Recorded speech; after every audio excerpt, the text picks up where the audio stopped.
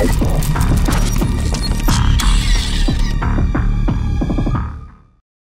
didn't win 9 straight tournaments by following the rules, and many rules are yet to be broken. Welcome back, fighters. Are you ready for new tournaments? Then better prepare, as Mortal Kombat is getting a sequel. Sooner than we thought, New Line is ready to get back into the arena, and Simon McQuoid is set to return as director. Can you believe that? Stay with me until the end, as I have some really great news to share with you. Now, let's jump in with a short recap. Back in 1992, when it was created by Midway Games, Mortal Kombat was an extremely popular video game.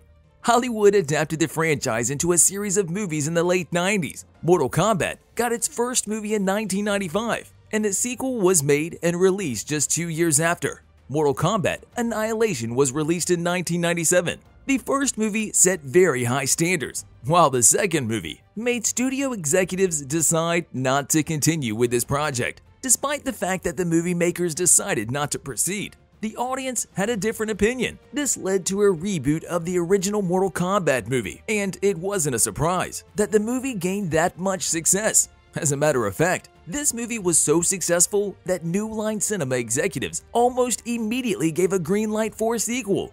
Mortal Kombat 2 is currently in production, and it will be everything that fans wanted from past movies. It's been almost 30 years since the first movie, but it's fair to say that Mortal Kombat changed the fighting game landscape forever. The 2021 movie starts off by putting its best foot forward. Opening in the 17th century, McQuoid is trying to establish why Scorpion, or Hanzo Hasashi if you wish, is out for revenge against Bi-Han. Full of fury as well as beauty, there is more emotional weight in this part than in every other scene in the movie. Earthrealm fighters Jax and Sonya Blade recruited Cole Young for the upcoming Mortal Kombat tournament. Anyway, in short, what's the deal with this Mortal Kombat world? The world is divided into 2 realms, or 2 different dimensions. The Outworld is the home of Shang Tsung and his boss, the conquering Emperor Shao Kahn. And the Earthrealm is the home of our fighters. We actually say Earthrealm, a term that is most commonly used for what people normally call Earth, a rocky planet orbiting the sun. We get it. Earthrealm is the place where White Lotus is hitting that like button just like you should if you haven't done so already. No, really. Earthrealm is the place where White Lotus Society protects us from possible invaders. Our town world. There are some minor realms as well, such as Netherrealm, an underworld of Mortal Kombat, and home of demons, specters, and elder god Shinnok, and of course, Adenia, which used to be an idyllic and magical realm, and was under the control of King Jared and Queen Sindel. The realms are under the control of the Elder Gods, whose work is to keep balance and order. The Mortal Kombat, or the Interdimensional Fight Club, will be set up to prevent the Outworld from becoming too powerful. And this Fight Club has many very strict rules. If you want to invade another realm and take it over, you have to win 10 Mortal Kombats in a row. This is the first and the most important rule. McQuoid didn't forget that the fights are the film's main attraction. So even though up to this point we don't actually get to the tournament, the generous action is mostly satisfying.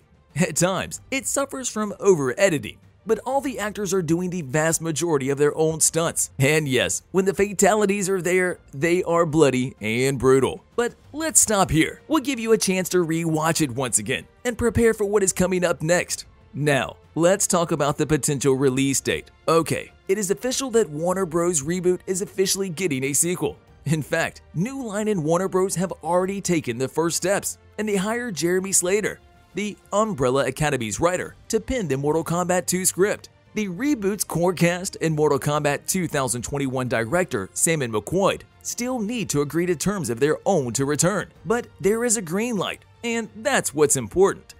It took decades to get Mortal Kombat back on the screen, but it's unlikely that a sequel will take that long. A reasonable turnover of a couple of years wouldn't be unexpected if the production of the original is anything to go by, even allowing for a lengthier post-production period. Having said that, 2023 wouldn't be out of the question.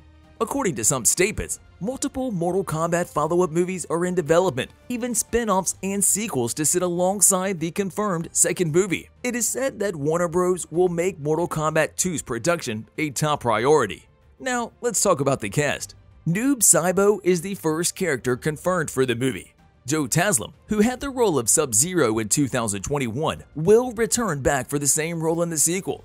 After being defeated by Scorpion, Sub-Zero transformed into the deadly shadow Noob Saibot. It's important to mention for those unfamiliar with the video game canon, he is the epitome of evil in the game series, so it is a delight that he will return played by the same actor. And the transformation from Ice Ninja into Evil Shadow will be something that fans don't want to miss. The arrogant fighting champion Johnny Cage was not in the first movie, but talking to Comic Book in his most recent interview, Jeremy Slater said, "Johnny Cage is one of my favorite characters, and I think there's definitely a promise with the way the first movie ends of seeing Cole being like, okay, my next stop is to go recruit Johnny. So I think if he wasn't included in the sequel at all, it would feel very strange. The offspring of Scorpion, Cole Young, will return for sure. So yes, Louis Tan is back again.